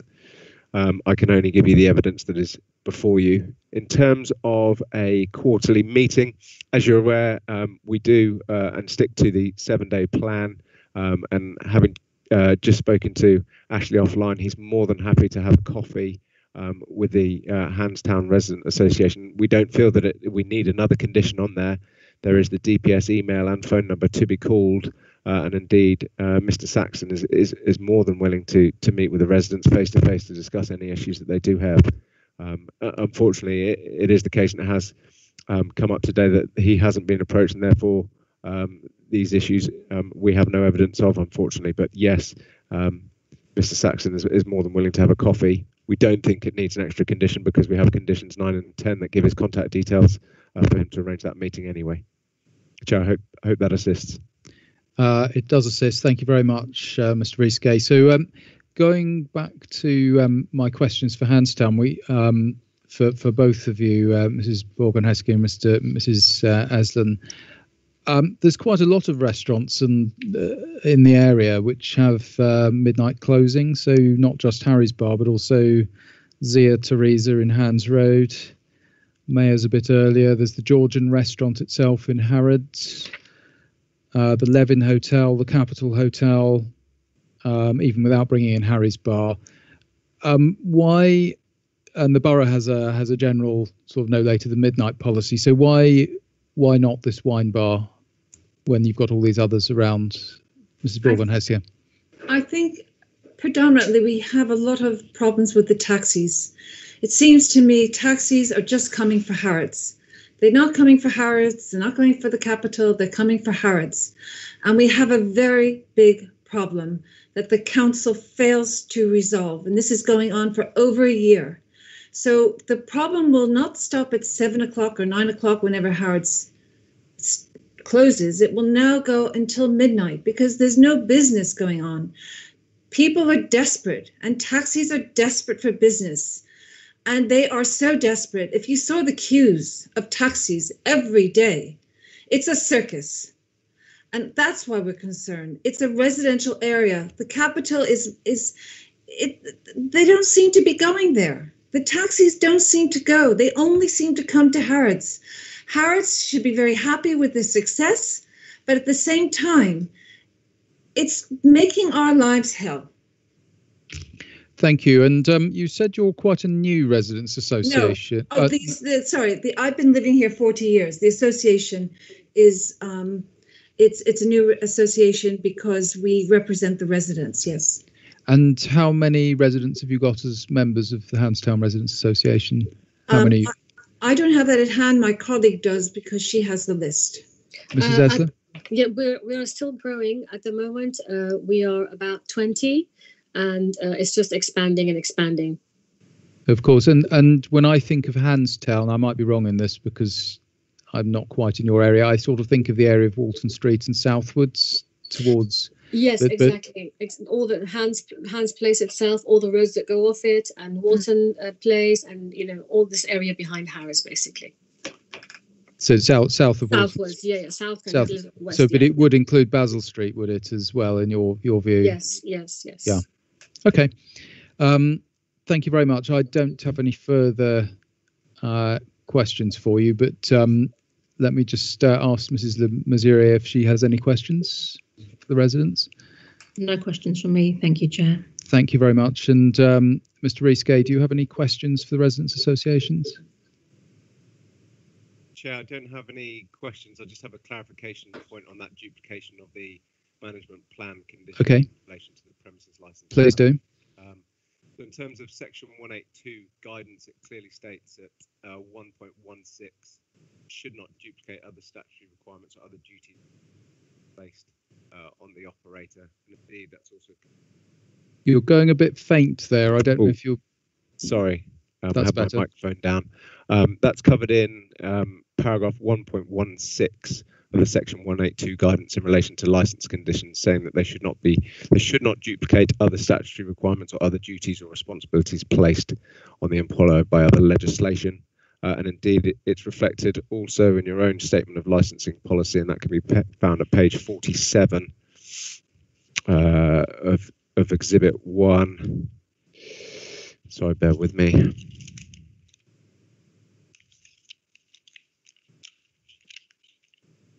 At 14.6.4, it says it should avoid duplication and inefficiency. So on that basis, as they're covered in the management plan, we would ask that they're not reduplicated on the premises license. Councillor Mills, you had your hand was up. Mr. Rees-Gay, not to try and play Perry Mason in at this late hour, but my understanding of the duplication is that we should not ask you, that is, ask a premises, to prepare a new management plan when there is one already in existence. My request to you, for the convenience of the siloed operations of the Royal Borough of Kensington Chelsea, is that reference is made to the management plan within the conditions, just so insofar as the premises will adhere to the management plan that had been submitted to the planning authorities, nothing more nor less than that. And if in fact you say that within that management plan, and there is some dispute, it would appear as to that there is a bespoke smoking area on the roof, then that's fine. But no, I think we are, may I say that my view is that that is what duplication means, that it would be onerous on Harrods to go and do a second duplicate management plan. But all I'm suggesting for the convenience of enforcement officers and residents, and indeed the licensing committee, is that reference to that management plan is made. I'm not even sure we've seen it. It's here. So that reference is made by way of amending perhaps a condition that's already there, just to show that there is a plan in place. Because licensing enforcement officers will not be going across to planning to see if there's a management plan if they seek to have to enforce. Mr. Rees-Gay, what do you say to that?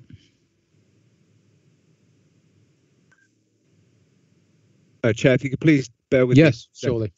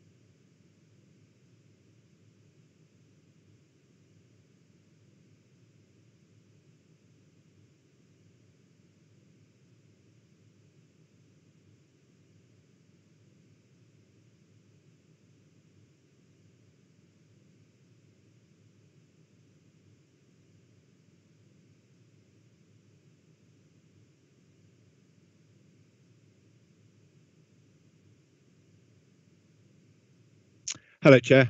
Thank you. I suppose just from our point of view, again, we feel we're drifting into planning again.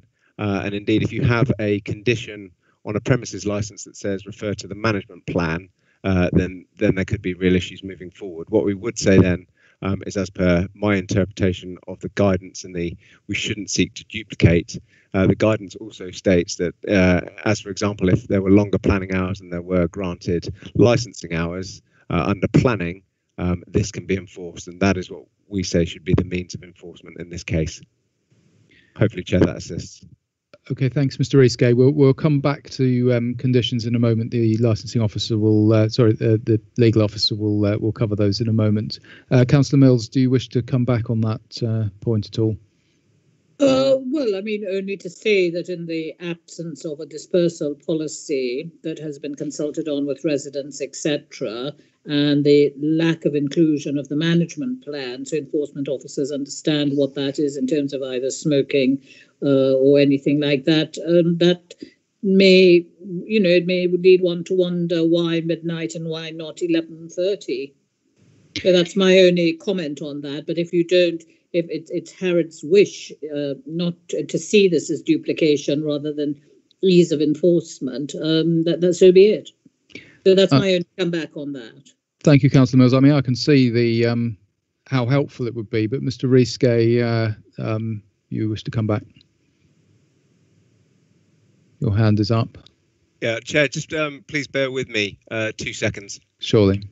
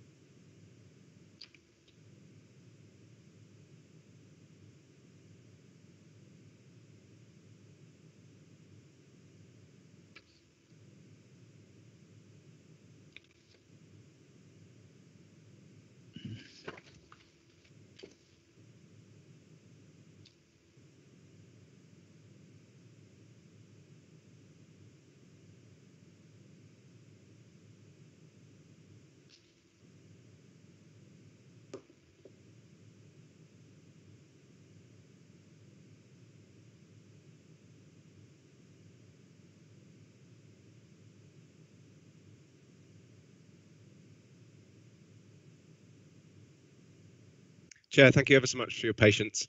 Obviously, our case is that we're reluctant to duplicate. However, if it does satisfy the committee, if you'd like to add a condition to say that we will operate in accordance with the management plan, then please add it. Obviously, we don't feel that it's necessary, but should the committee feel that it's necessary, then that condition could be added.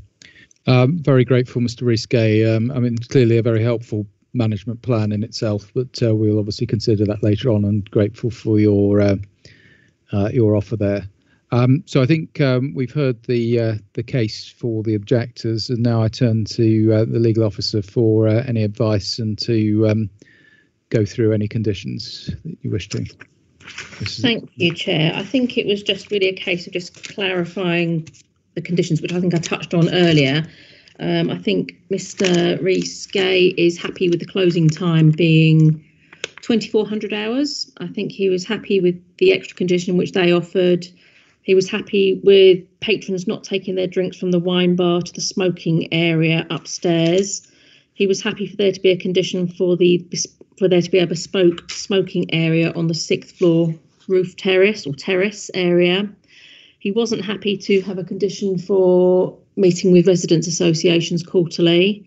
And then I think he's just said he's happy to cross-reference to have a condition to say that they're happy to act in accordance with, is it the wine bar management plan that you're referring to when you say the management plan?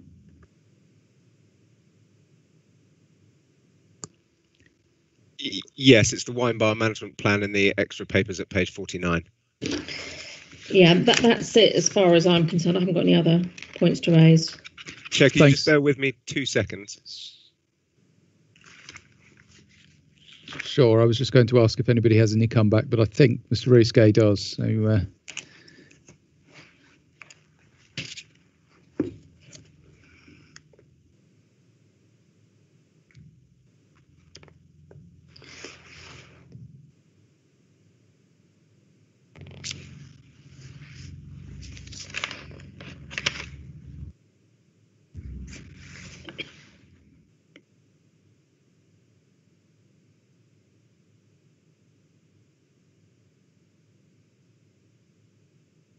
I see your hand up, Mrs. Esler. We need to wait for Mr. Rees-Gay to come back. Yes, in terms of what the licensing officer said. So sorry for just on the first condition, the midnight condition. That's obviously bespoke to the wine bar. Just to clarify that point. In terms of the no resident meeting, on that point, it was just that we have already conditions 9 and 10. It wasn't that we absolutely objected to it. It was just that we had those on there and thought, again, that would be duplication. But again, the remainder of what was said was correct. Thank you. Thanks. Anybody else wish to come back on what they've heard from the legal officer? So, Mrs. Esler, your hand went up a moment ago. Yes, sorry, I didn't understand. Is it that you don't have the management plan isn't in these documents, or is it that is that the case? The management plan is in Exhibit 2 from page 49 onwards, 49, 50, 51 and 52. Okay, thank you very much. Does anybody else have any comebacks and comments for Mr. Mazurier on the legal side? Only that, I mean, I take entirely the point, and it's well reasoned and accepted, that condition 9 and 10 should cover liaison and communication with residents' associations and interested parties. But I think it would be helpful in the decision, if this were something that officers and the committee were interested to do, to mention that willingness to meet with, that Mr. Saxon has expressed, to meet with the residents' associations, particularly as this is a relatively new one, over coffee, to discuss sort of mutual areas of helpfulness and support. So just to ask if that would be something that would be welcome in the spirit of openness, transparency, as in it goes in the decision, even if it doesn't go as a condition. Is that directed to me? Well, I think it's directed to all concerned parties. Yes, I think it's a point well made, Councillor Mills, and I think given that Mr. Rees-Gay did make that point very clear, and so did Mr. Saxton earlier, I think we can reflect that in our determination. I think just to reiterate, I'm more than happy to meet on a quarterly basis with all of the residents and maintain that relationship going forward. Thank you very much, Mr. Saxton. So I just asked the licensing officer, Mr. Phelan, do you have any final comments to make? No, thank you, Chair. I have no further comments to make. Thank you. Thank you very much indeed. And that closes the case for today. Thank you very much indeed to all parties for your representations. The panel will retire now to consider our decision, and we'll meet in the retiring room. We'll have a break and we'll meet at 5 to 5, so 16:55.